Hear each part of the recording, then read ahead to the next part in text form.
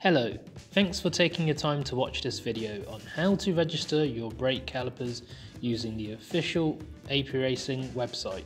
Please note, you can also register using the official AP Racing app if you have an iOS or Android platform. Click here now to watch the video on how to use the app to register your caliper.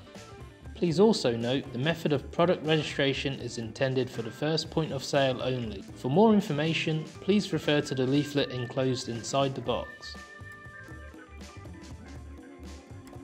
Go to www.apracing.com, then go to Product Registration heading.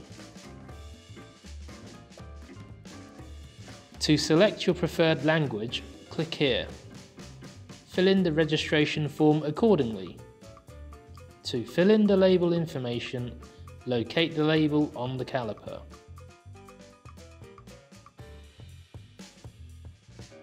Ensure the correct codes on the caliper are inputted in the correct sections as per the example given on the website.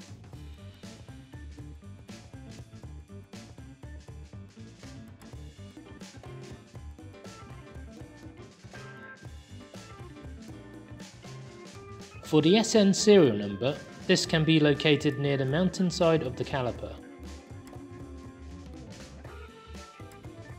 To ensure you are not a robot, please click I am not a robot. Click Send. Then a message will appear informing you of the results. A separate email will also be sent to your registered email address.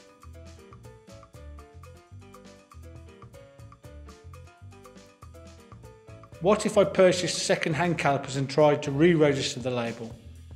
Subsequent registration attempts will result in the following message response.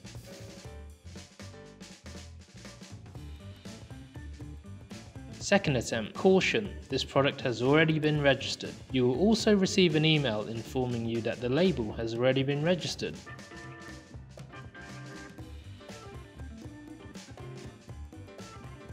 What if I made a third attempt to register? If the label is registered 3 or more times, a cautionary message will appear. As previously advised, this method of registration is intended for the first point of sale only.